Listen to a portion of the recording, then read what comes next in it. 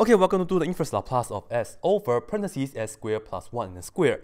And you see that we have this square right here. If we didn't have the square, then s over s squared plus 1, that would be cosine t, right? That would be so easy. However, we do have this square, and you know the square means that we have this factor, it happens twice. So let me write it down. This is s squared plus 1 times s squared plus 1. And if you would like, you can go ahead and use the partial fractions. But no, let's not do that. We have a better way, because now we can look at s over s squared plus 1 times s squared plus 1 as a product of two things. And when we have a regular product in the s world, we can take that to the t world and it becomes the convolution, right? And it will be much cooler.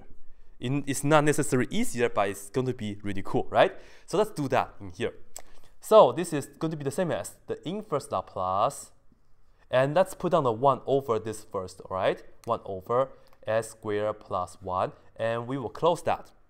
And remember, once we do the inverse Laplace of this, we are in the t world. And in the t world, when we break it apart, it will be the convolution, right? And we have the second inverse Laplace transform, and now let me put down the s. And then we have the same denominator over s squared plus 1, like that, all right? So this is what we have. And now, this right here is just sine t. And then we have to do the convolution, and this right here is the cosine t. It'll be so much easier when we use the convolution theorem backwards, so that this inverse Laplace is pretty easy. Likewise, this is also pretty easy.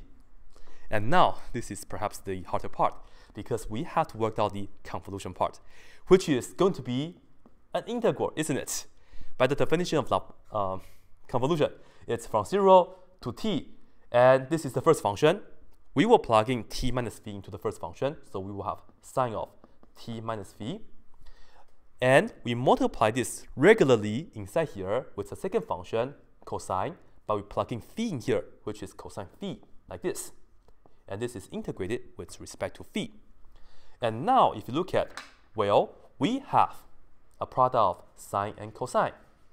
And the angles inside are not the same. So we have to use the product to sum formula. And let me write this down right here for you guys. Whenever we have the sine of an angle times cosine of another angle, this is going to be 1/2 times sine of A minus B, right? And then plus sine of A plus B,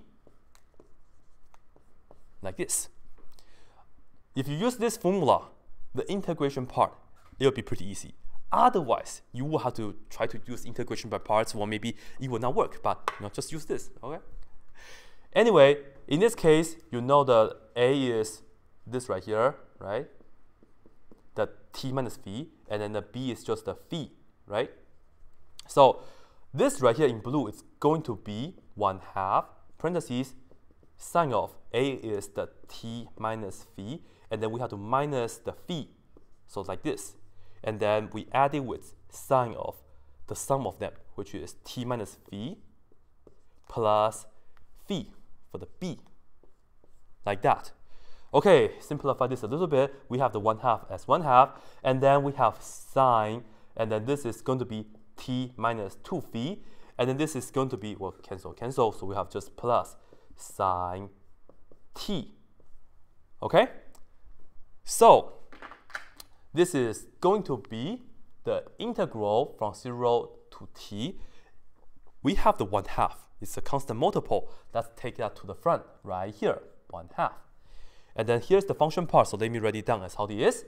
Sine of t minus 2 phi, and then we add it with sine of t.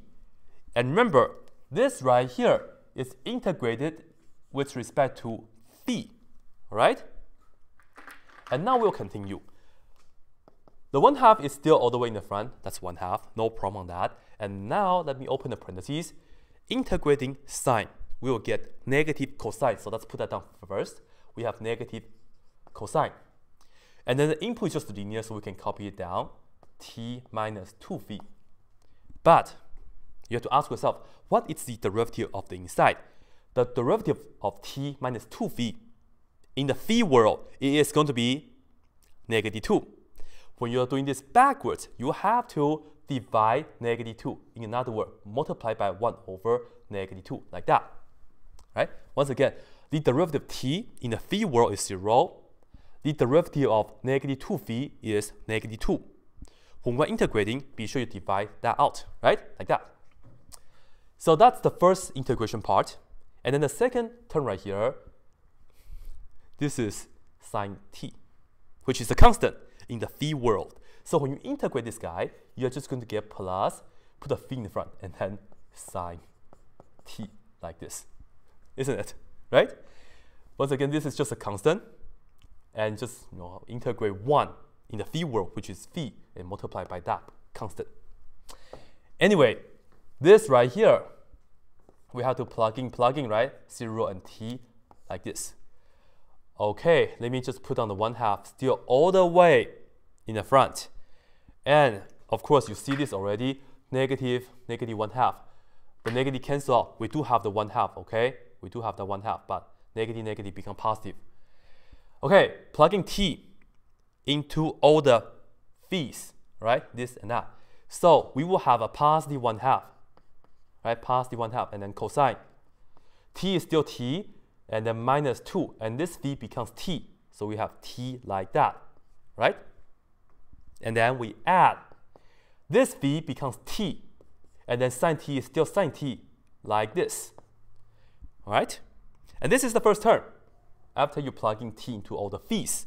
And now, and of course, don't be lazy, plugging 0 into all the phis. Remember, we still have the 1/2, so bring down the 1/2, and this is minus 1/2. And then we have the cosine. T is still t, minus phi becomes 0, so we have 2 times 0 like this, right? And then we add it with plugging 0 into phi, so we have 0 times sine t, like that. And now let me see, I close this parentheses. I need to close another parentheses like that, right? Okay, let's see, what do we have left? This is pretty much negative t, right? And then let's just distribute now. So I will take the 1/2 distribute inside, if you guys don't mind, and do that as well. Let's focus on this first though. 1/2 times 1/2 is of course 1 over 4, and then we have the cosine, right? And let me just work this out for you guys. This is going to be negative t, right? And then 1/2 times this, which is plus 1/2 t sine t, okay? And I'm going to do, well, first of all, this is just 0, so that's bye-bye. That's good. I have to distribute the negative, but I also have to distribute the 1/2. Put the 1/2 here. 1/2 times 1/2 is going to be 1 over 4. But remember, I also have to distribute the negative, so it's minus 1 over 4. And here we have cosine. And then we have this t, right? That's pretty much what we have. And now, can we simplify anything? Well, here we have cosine of negative t. This is cosine t. But the truth is, this right here, because cosine is an even function, this is the same as cosine t as well. So let me write this down. This is the same as 1 over 4 cosine just a t. And then let me just write it down real quick, because you see this and that will cancel. That's really nice.